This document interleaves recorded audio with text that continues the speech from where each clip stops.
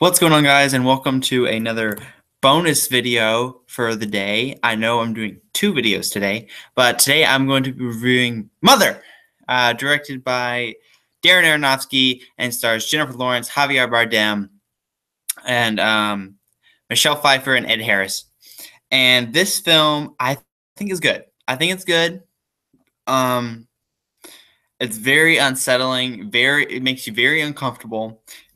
It stressed me out a lot, especially during the third act. I'll get into that in a little bit. But Jennifer Lawrence is amazing as this character named Mother, it's about a couple who lives in this kind of in this old house that Jennifer Lawrence's character is rebuilding.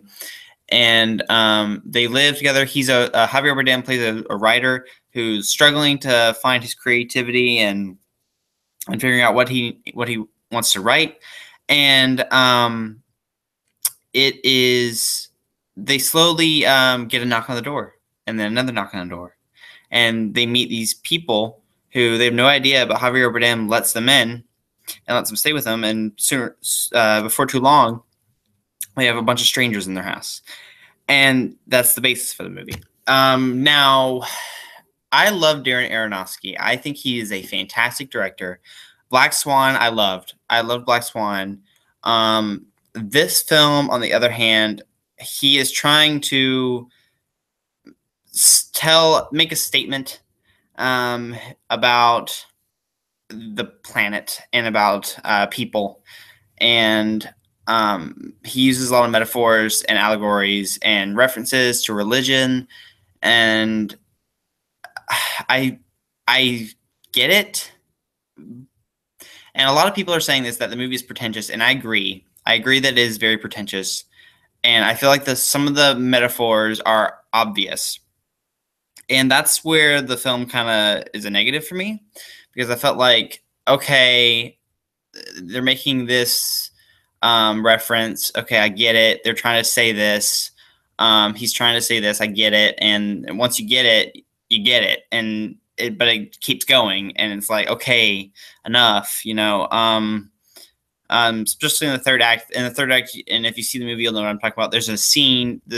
Almost the final 30 minutes of the film is insane. Just nonsense after nonsense that happens.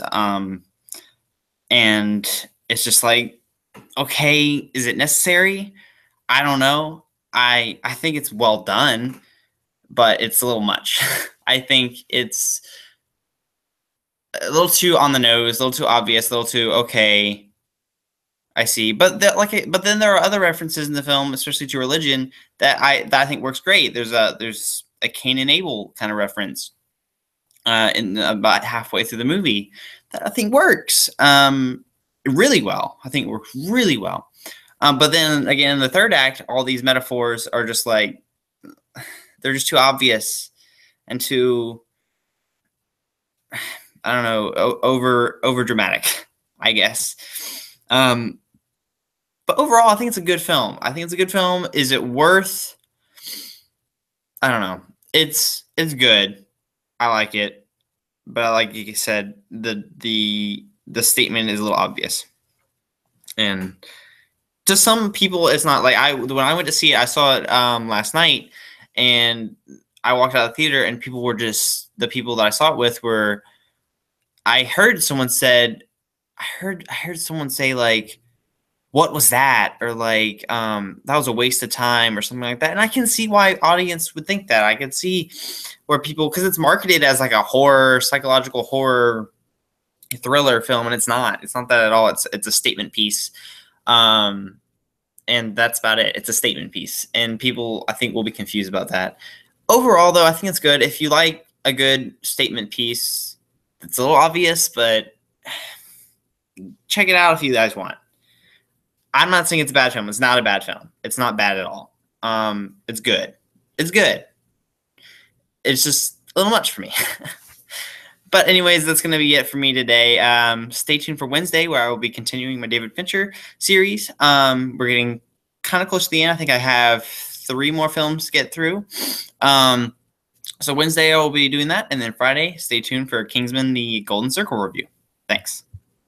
Oh, and don't forget to like, comment, and subscribe. And I'll see you on Wednesday.